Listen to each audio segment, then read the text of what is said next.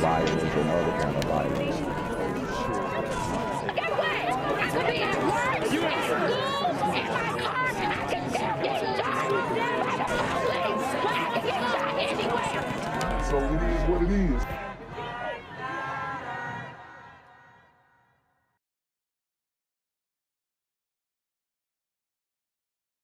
What's good, YouTube? It's the Black Gen Z Mindset. Make sure you go ahead and like, comment, share, subscribe, and let's get into the video. A weekend trip to Six Flags left one family crying, humiliated, and hurt. One mother tells 11 Alive her children were harassed by a man in costume who was working at the park. Joe Ripley shares the family's emotional experience and the park's response. So let's just give this whole thing some context. The guy who was harassing the little girl, this is a haunted house themed Six Flags. It's not your regular Six Flags where you're getting funnel. I mean, they still got funnel cakes, but you know, you might be eating your funnel cake and somebody pop out and scare you. This is a Halloween themed theme park at the moment, okay? Just for the season. So just take that into account. A roller coaster of emotions. Mackenzie Hurt holds her children tight after a traumatic Saturday at Six Flags. Fright Fest wasn't supposed to be this scary.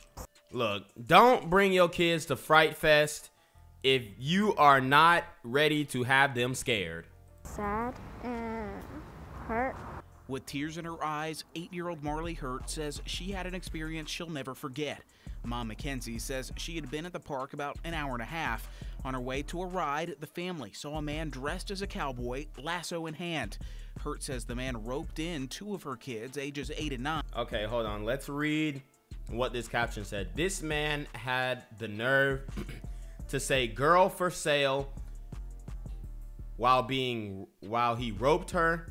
I don't know who he is, but that ish ain't cool at all.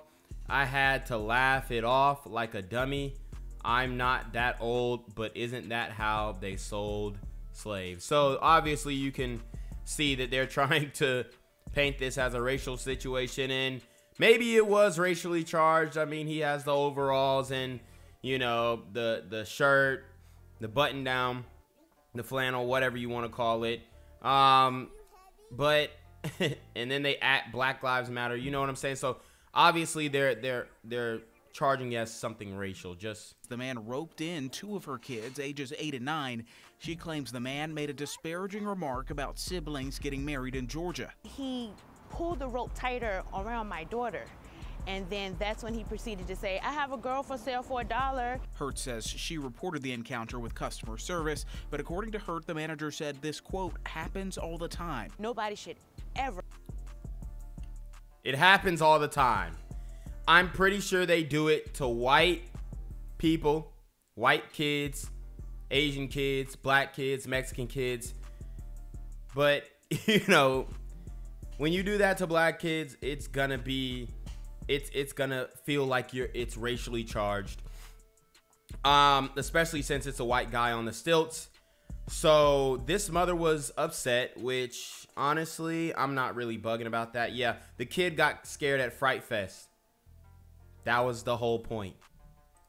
Have to go and feel so low and humiliated like that, and then treated like pretty much trash. Six Flags sent us this statement in response to the situation, saying, quote, "We have zero tolerance for any form of racism, discrimination, or hateful behavior. The character in question is a third-party vendor and not an employee at Six Flags. We will conduct a thorough investigation into this matter and take appropriate action." We looked at her arm, and it pretty much rope burns made a signature in her skin. Hey, look, maybe he went too hard. Maybe he went too hard, but is it worth the news story? Like, and this is how, like, this is like how soft society's gotten, that this girl for the rest of her life, her mom's gonna be, remember that racist dude at Six Flags? He roped you up and he was trying to sell you like a slave, all that stuff. She's going to be like, oh, the country is racist because when I went to Six Flags, this dude said he was gonna sell me like a slave, and I guarantee she's gonna embellish the story and add on and all types of stuff. Oh, and he called me the N-word. This is how these things go. Now, I'm not saying they do that right now, But like a lot of sisters grow up and then they formalize these microaggressions, as they call them, as blatant, you know, implicit racism, and it's just not the case. This mother wants a formal apology and compensation, and despite hurting both... See, now she's suing, and this is why they don't want to let black folks nowhere, because it's like, y'all, we want to go, and I'm not mad, get your money. If you can prove that she got rope burns, hey, it is what it is. But like, we always somewhere trying to sue. Physically and emotionally, Mackenzie Hurt says she'll choose to forgive. If something like this arises anywhere, you know, report it, you know, because we as a country and as America need to come together. And she's crying that her kid got roped up. In a lot of these stories I do, the family members aren't even crying when they're speaking about loved ones getting passed away. So I feel like she's definitely putting on the waterworks and, you know, trying to up the severity of the situation. I've been to Six Flags.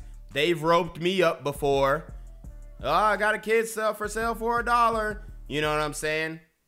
You give the man a tip. I mean, that's for scaring your kid. That's usually how it goes.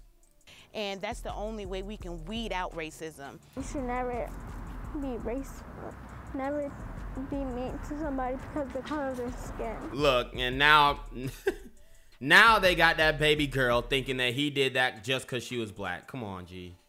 A representative from Six Flags would not tell us who the man exactly worked for, if he was currently still working at the park, and how the park handled the entire situation.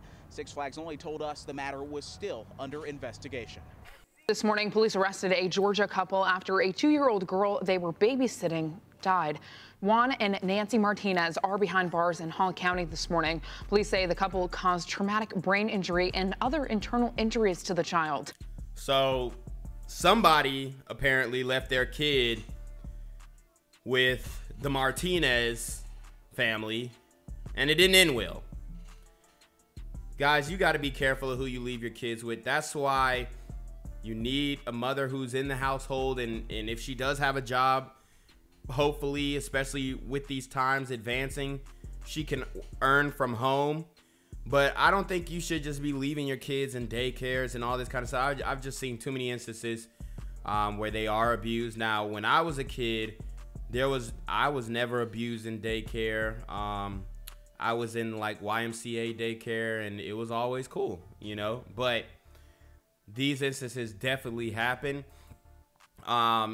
So I don't know if these are family friends of the toddler, but it's different. They're charged with murder and first-degree cruelty to children. So here was that little girl who passed away. Man, she was cute as a button. Anyways, let's get into the article. The attorney for a Gainesville woman accused with her husband of inflicting a traumatic brain injury and other injuries to a 2-year-old girl claims his client was at work at the time of the incident. Juan Martinez, 31, and Nancy Martinez, 32, face felony murder charges and a charge of first-degree child cruelty, according to authorities. Hall County Sheriff spokesman Derek Booth said Juan and Nancy Martinez, who are married, were taking care of Valeria Jordan Garfias, 2, at a home in the 2000 block of Bennett Circle with the toddler's parents, or while the toddler's parents were at work. So toddler's parents were at work. They leave the kids with the Martinez, who ended up murking their kid. Sheesh. The Martinez couple are accused of traumatic brain injury and other internal injuries to Valeria between noon and 2 p.m. Sunday, October 10th. And this is Gainesville, Georgia. This is about 30-45 minutes away from where I am. The warrants obtained by the Times clarified that it was an internal injury to the abdominal region. Nancy Martinez's attorney, Arturo Corso, sent a statement to the Times concerning the allegations. Valeria's death is a terrible tragedy. Nancy has known the child all her life and her mother since the two were just kids themselves. Nancy loves Valeria and Lorena very much. She is inconsolable. As her counsel, I can already see that whatever happened to this child clearly happened while Nancy was at work.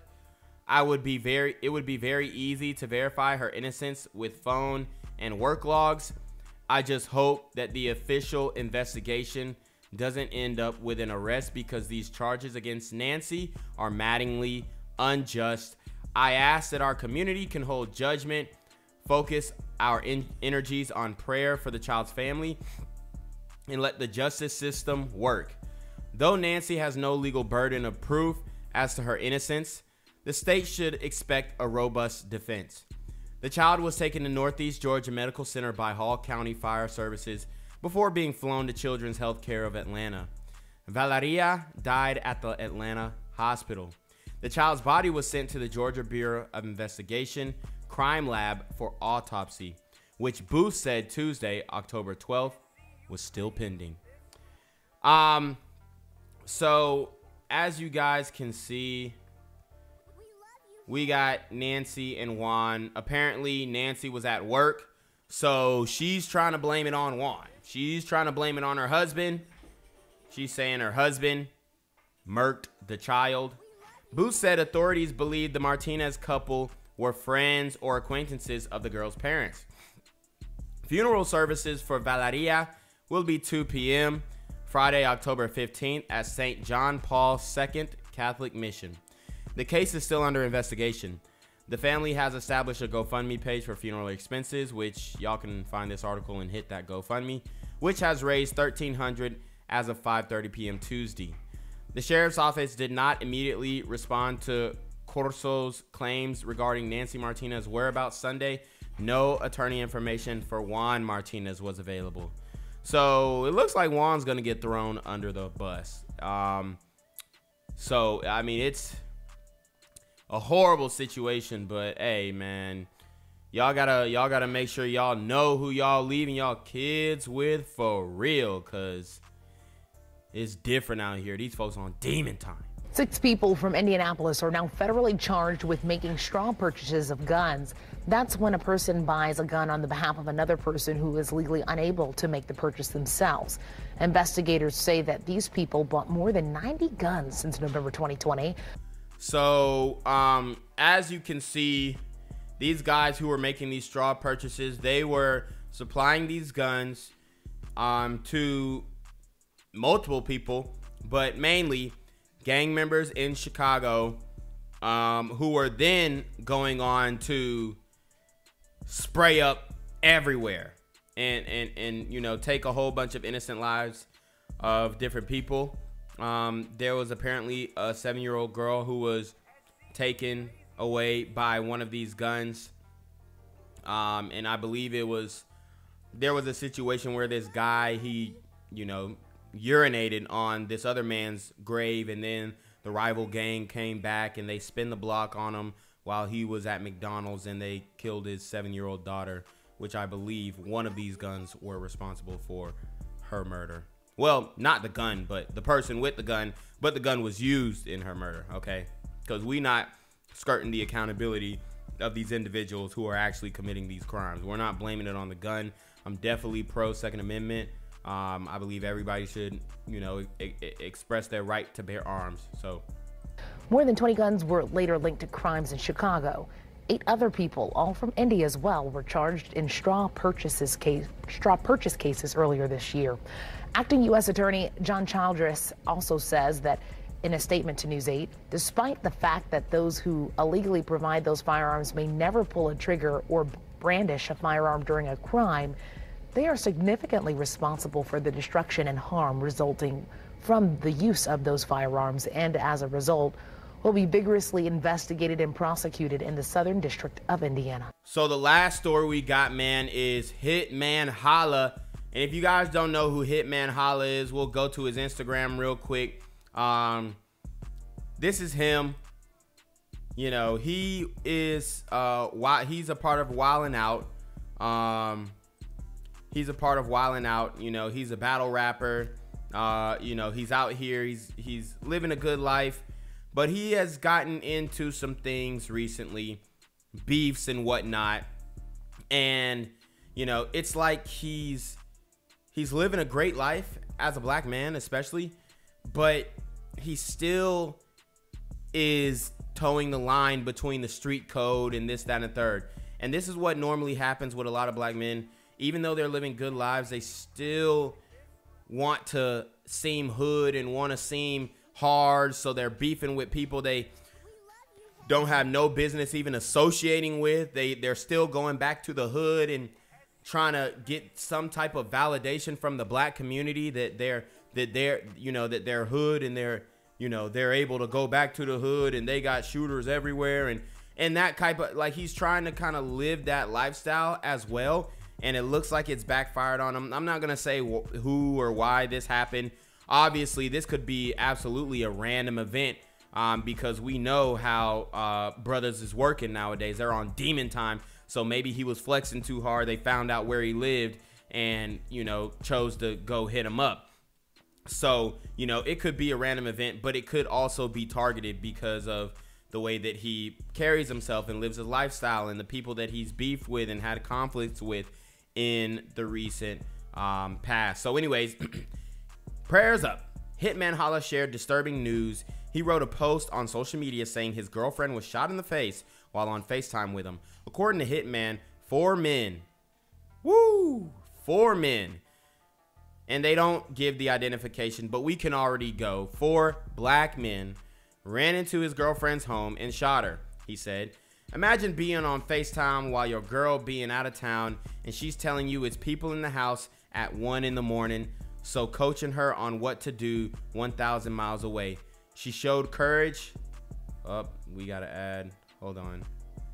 There we go. She showed courage and let off shots defending her home. I'm so proud of how she was so brave.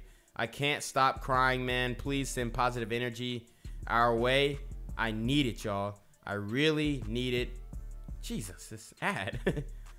I've never felt this kind of pain. This message was for my fans, family, and friends all at once. Please help us get through this. Take a look. So he says, last night, and this is not funny, but it qualifies everything we've been saying, right? Black lives matter, but they have to matter to black people first. And that's what it is. We need to value our own lives for others to value our lives. And that's just the real deal. So he goes, last night, 4 N-words broke and ran into our home and shot Cinnamon. I mean, if they're masked up, how do you know they're N-words? Because every black man understands this, that the only threat to your life, most likely on a balance of probabilities, is other black men. That's why you get mean mugs from black men. That's why you get, you get in random beefs. That's why you got to post up in the club and act hard, because you know that if another black man feels like you're soft, it can go down and you might have problems with that brother. So he says, last night, 4 N-words broke and ran into our home and shot Cinnamon. Bullet went through her cheek and out the back of her head. She's at the hospital now, being strong. Send prayers my way, because y'all couldn't imagine what I'm going through right now. Pray for me too, because I'm ready to lose it all. So he sounds like he's wanting to get retaliation. He's wanting to get his get back. And you can see that, his girl is a beautiful woman. And I know it made him sick that he wasn't there to protect her. But it looks like these N-words got the drop on him, and they were staking him most likely, and knew when he was going to be out of town, so they could target his home, posting on social media, doing all this stuff, posting where you're going to be. I know you're doing promotion, but this is how the world is, especially when you got a lot of these brothers out here, who, quite frankly, I mean, Hillary Clinton wasn't wrong when she said it was a lot of super predators out here, and now they call themselves savages and demons and all types of different vernacular and slang. But it's unfortunate that this is where the black community has gotten. Hitman Holla, he has over 1 million followers on Instagram. And these are the people that a lot of our brothers end up targeting. We end up eating our successful, eating our young, and unfortunately, this is the state of the culture. Gang violence and other kind of violence. Guess what? I could be at work, at school, in my car, and I can still get shot by the police. But I can get shot anywhere. So it is what it is.